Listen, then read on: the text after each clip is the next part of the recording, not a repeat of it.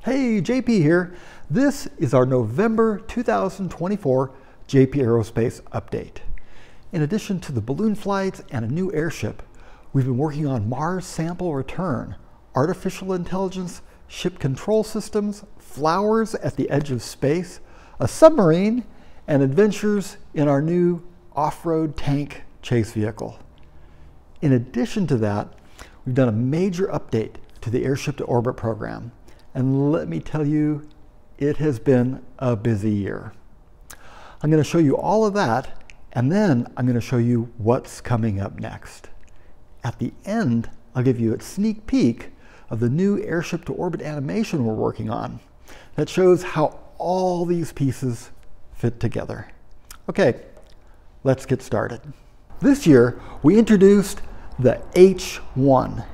The H1 is the latest configuration of the Orbital Ascender airship. It is the centerpiece vehicle in the Airship to Orbit program. It's not really a new vehicle, but rather a refinement of a concept. As we develop the engines, work the wind tunnel, and fly the prototypes, the design gets refined. Old systems are adjusted, the aerodynamics work through, and the vehicle evolves. But you can't update the drawings every day. You save them up, and when there's enough changes, we update the overall configuration, make new drawings, and new sets of models. That's what we did with the Orbital Ascender airship. The new configuration is called the H1. In addition to the pages and pages of little things, there are two big changes from the earlier configuration. First, we moved to fewer but bigger engines, moving away from the more and smaller engines. We made this change based on the great data that we're getting out of our engine test program. The second big change is in the airfoil. That's the shape of the wing's cross-section. This shape is designed to meet the needs of holding enough helium for buoyancy and the hypersonic speeds the airship will be moving. Now we're in the process of updating the Stage 1 airship. We call it the Load and the Dark Sky Station. Watch for those updates. It's time for the shameless promo. These programs cost money. One of the ways we pay for it all is through Patreon. Patreon is a membership service, a bit like gym membership.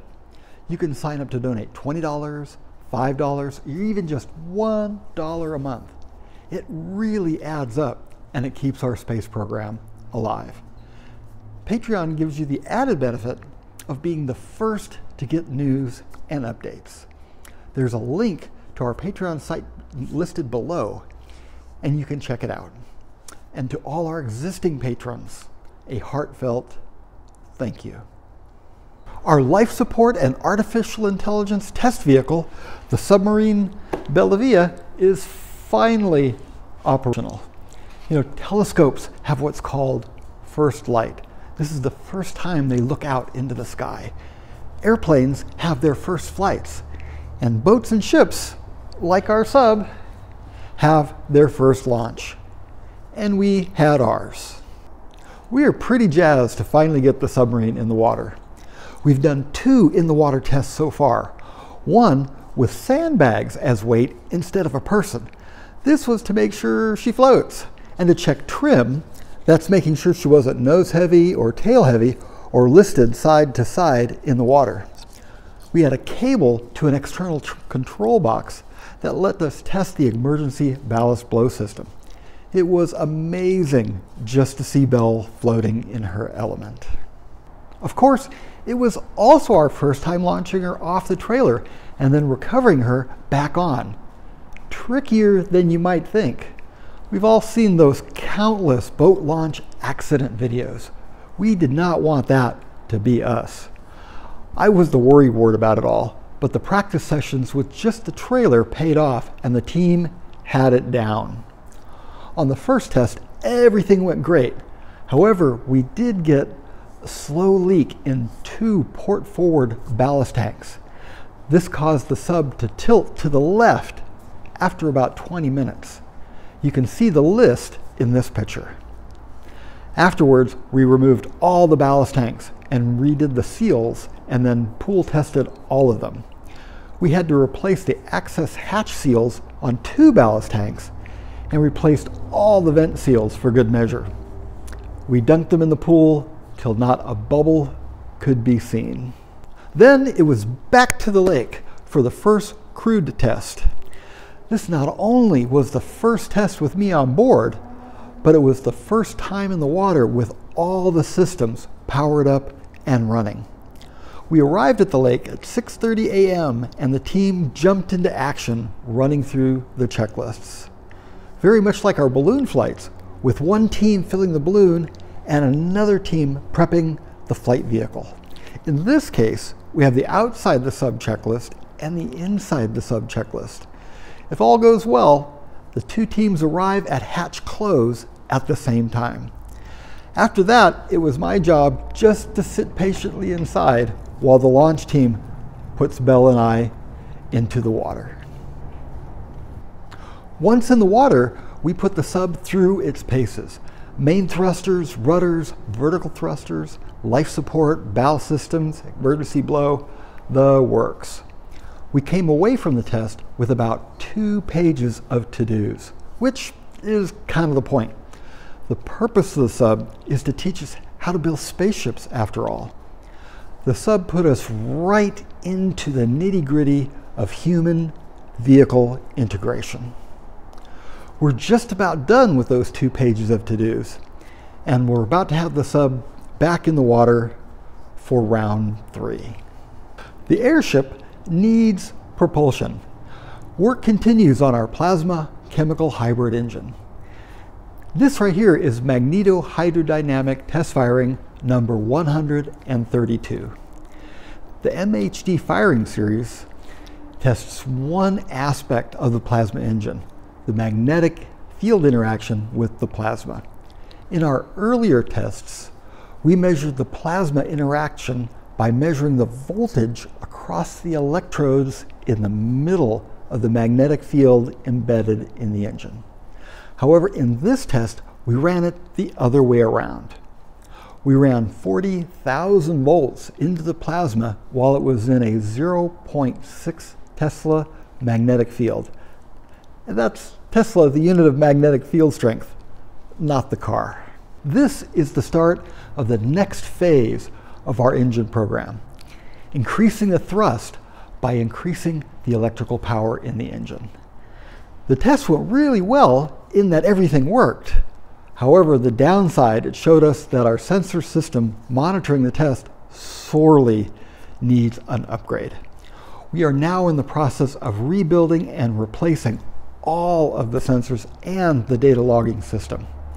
The next step will be a series of firings to calibrate everything, and then it's on to stepping up the power. Mars sample return proposal. You know, you've seen in the news where NASA is staggeringly over budget and years over schedule on their Mars sample return program. This is where they're attempting to bring a tiny bit of Mars back to Earth. Because of the billions of dollars and years overdue, NASA sent out a request for bids to see if anyone had any new ideas on how to do it cheaper and faster. As a rule, I don't bid on NASA grants. However, some folks suggested that we bid for no other reason than to shake them up a bit with some new ideas. I think they wanted me to propose something completely wild. Well, we threw our hat into the ring to do just that.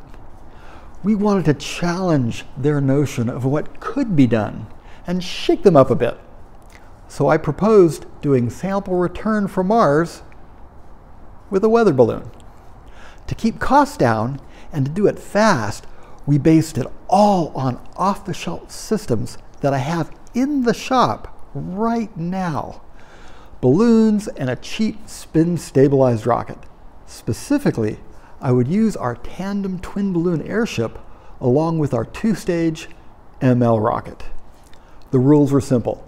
NASA would get us to Mars, and the European Space Agency would get us from Mars orbit back to Earth. We had to handle everything in between. This is a peek on what that would look like. After a rocket flight to Mars, our tandem Airship is deployed from a Mars re-entry aeroshell. The tandem would locate and dock with the Perseverance rover that collected the samples.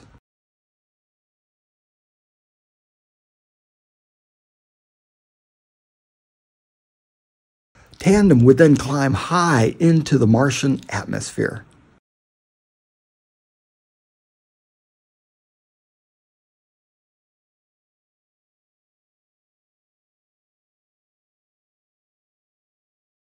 It would then lower the two-stage ML rocket in its launch box.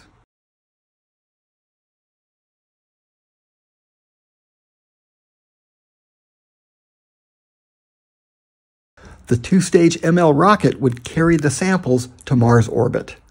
The European Mars Return Orbiter would then retrieve the sample container and carry it back to Earth. You know, unexpectedly, I actually got excited by it.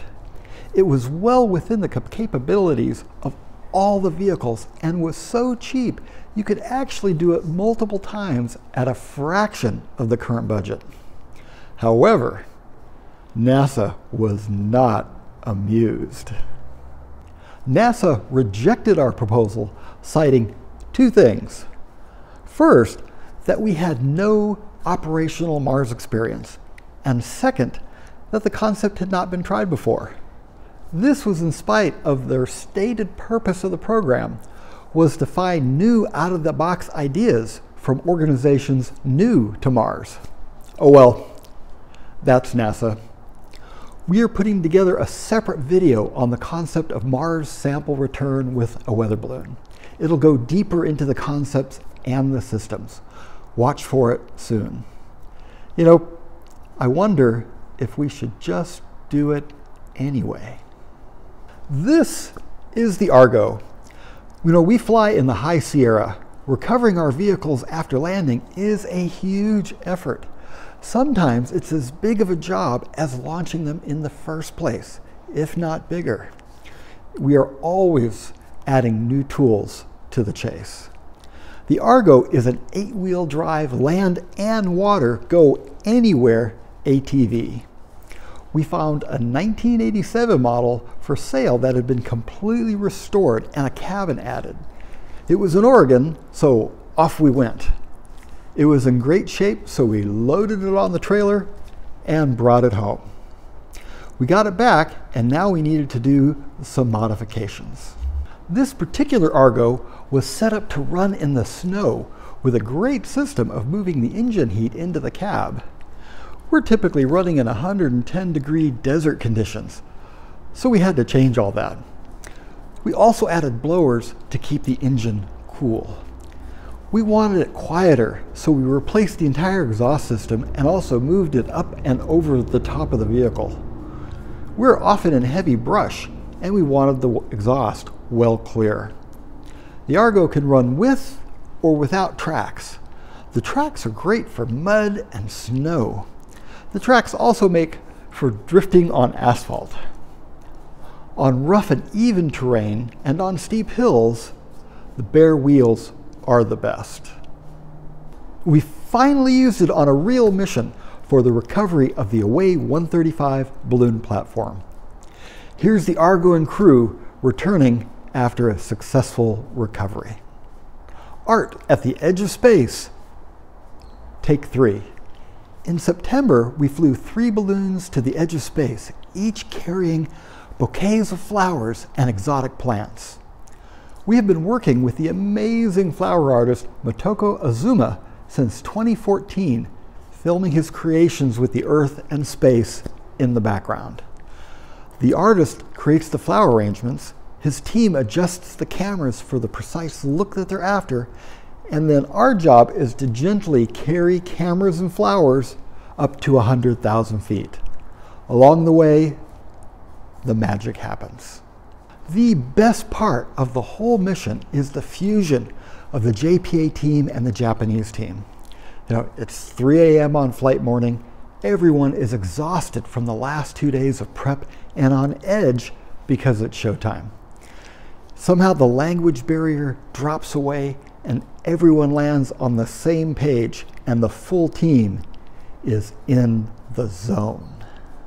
In 2 hours, we've put 3 balloon vehicles in the air. By the end of the next day, all 3 vehicles have been recovered, along with 11 cameras with amazing footage. The artist is still sorting the images and the video. There's documentaries, music videos, and art installations all planned. As soon as they put it out there, I'll post links to it all. I can't wait to see it myself. What's next? We have high altitude operations, the Ellipse airship, the engine work, and continued testing of the submarine. We ran into a case this year of having just too many projects going on at once. This impacted the Ellipse airship, the helium production project, and the supersonic wind tunnel tests. We're moving ahead with all of those projects this winter. The Ellipse is a 30-foot V airship. Its purpose is to work out the details of the new inflated internal structure. It's getting close to completion, but it needs a solid 2 more months before it's ready for testing. Then we'll take it to our Area 42 flight test facility and put it into the sky. What is in-house helium production? There are 6 parts per million of helium in the air all around us. We are working on extracting it from the air. In fact, that's how the industry gets neon. Getting helium out of the air actually is well known. The problem is that it's expensive. That's why nobody does it. We think we've found a cheaper way to do it. We've done 2 test runs so far and produced 1/2 liter of helium. Our next step is to scale up production enough to do a small balloon flight with our own helium. We are starting a new flight series. We've had several different series of high altitude vehicles. We've flown the Comet series, the Mesospheric Explorer series, Tandem, and our longest running series, Away missions. We're still flying those, but next year we'll be adding to the mix the Odyssey balloon vehicles. Odyssey missions will be used to develop advanced operational abilities at the edge of space. The submarine, plasma engines, balloons, helium, airships, wind tunnels, they all feed into the Airship to Orbit program. With so many changes, we've updated the animation of how it all goes together. Here is a sneak peek.